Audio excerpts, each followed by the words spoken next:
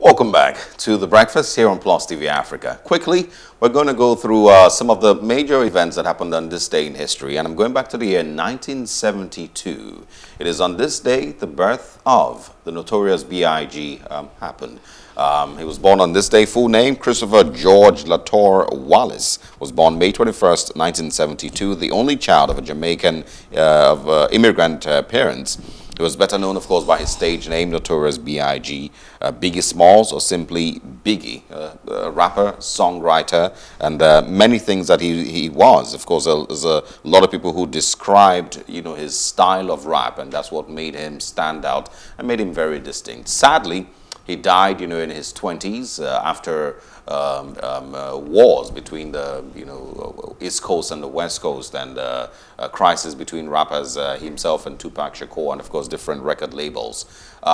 There's really not much, to say about, the little details here and there about Notorious B.I.G. It's just really to celebrate his birthday today and celebrate the emergence of albums like Ready to Die, Life After Death in 1997, Born Again 1999, Notorious in the year 2009, King and I, which of course were posthumously released in 2017. And of course songs like Juicy, Hypnotize, More Money, More Problems, Big Papa, One More Chance, Dead Wrong, Notorious Dog, so many of these hits that made him extremely, extremely popular and one of the best rappers. If you were everybody who creates their own top 10 rappers list of all time cannot in any way leave out the Notorious B.I.G. and some other people. So posthumously, happy birthday to Biggie Smalls. Yes, happy birthday to him. You said it really. He is one of the most foremost, famous, impactful rappers. When we do karaoke's, you cannot but show off your skills. Juicy is one of the biggest songs, one of the biggest karaoke songs. It's just amazing, Happy birthday, happy posthumous birthday to him. So the second event that happened today in history, let me give you the story. In the book of Matthew 24, verse 36, the Bible talked about no one being able to know the hour, the day, or the time when, of the second coming of Christ, that even the angel doesn't even know the day where rapture would take place for those who believe in, the Christian faith. But over history, over time, in the course of history, you find that lots of people have come up with their own predictions as to the exact day and time that the world will come to an end and for the judgment of God to fall upon the world. And it was on this day in history that one of those events happened. On this day in history, May the 21st, 2011, there was a Christian American broadcaster. He's an evangelist, He was a broadcaster on a family radio in the US, and he predicted that, there was going to be an apocalypse, an end of the world where, there will be fire, brimstone, the world is just going to end, and 5 months later, there would be rapture. This man went ahead to give so many predictions about how the world was going to end that few days to his prediction, he resigned from his job as a broadcaster, saying the world is going to end anyway, so there was no need. This man spent thousands of dollars printing billboards, flyers, just digital flyers, telling people the world is going to end in 2011 on May 21st. Rapture will take place, 5 months of fire and brimstone. And, just trying to create a scare. But lots of people said, you know what? This is what the Bible said in Matthew 24. No one knows the time of rapture. Who told you, sir? And who told you? He even said that rapture would take place at 6 p.m. on May 21st. I mean, God must have been this guy's, pal. So at 6 p.m., rapture would take place.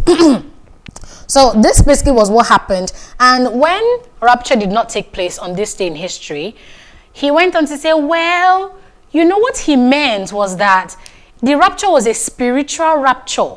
The full rapture would take place much later, but it was going to be a spiritual rapture, a spiritual day of judgment, and that the real rapture would take place on October 22nd, October 21st. So see how he started to change the date. Yeah. The real rapture would take place on October 21st, and that the rapture on May 21st was a spiritual rapture.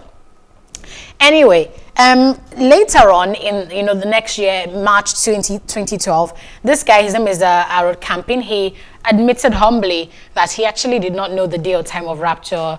He was just trying to guess, and that he admitted that it was sinful of him to have assumed that rapture would take place at 6 p.m. on May 21st, 2011, and to later say it was a spiritual rapture. Original rapture would take place October 21st. See, apart from Camping's story, like I mentioned, lots of people have tried to predict throughout history as to the day rapture will take place. There was a particular man that predicted that rapture would take place in 1914, and that, I beg your pardon, 1988, right? And he said that, he even published a book, that 88 reasons why rapture will take place in 1988. Lots of people have made predictions, but we all know that on this platform. We all exactly right. We've talked about, even in Uganda there was a cult group or a Christian group who operated like a cult group that said rapture was going to take place, the world was going to end. They told all their followers to dress up, and they burnt them to death, while the owners of that church actually fled and went into hiding. There's the Ugandan one, there's the Australian or New Zealand story also, I believe,